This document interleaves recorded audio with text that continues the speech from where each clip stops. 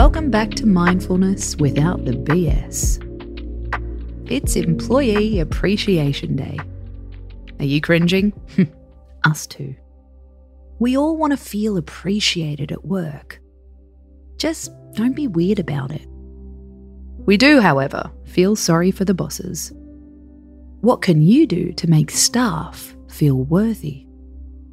According to new research, it comes down to something called mattering. Mattering, as the name suggests, is all about making people feel like they matter. Research shows mattering comes down to two pillars: feeling valued by those around us and adding value to those around us. Do you feel like you matter in the workplace? Do people know your name and use it? Do you feel missed when you're away? Do people check up on you?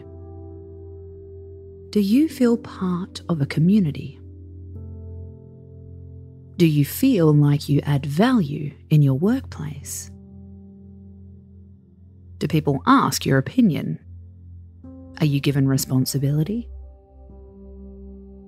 Do people rely on your talents? Mattering matters.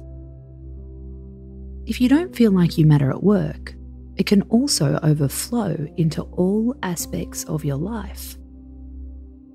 The good news is, you don't have to wait on other people to make you feel better.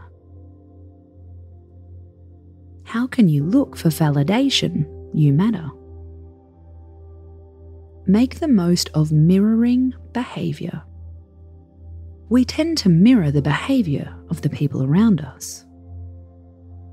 If you publicly value other people, they're more likely to value you. Zach Mercurio, author of The Invisible Leader, recommends positive affirmations. Don't just say thank you or good job. Remind the person of the specific situation in which they made a difference. Name the unique strengths they used. Finally, tell them the impact they had on you or someone else. It's not needy to want to matter. It's a basic human instinct. Happy Employee Appreciation Day from us. You're the star of our team. Space out.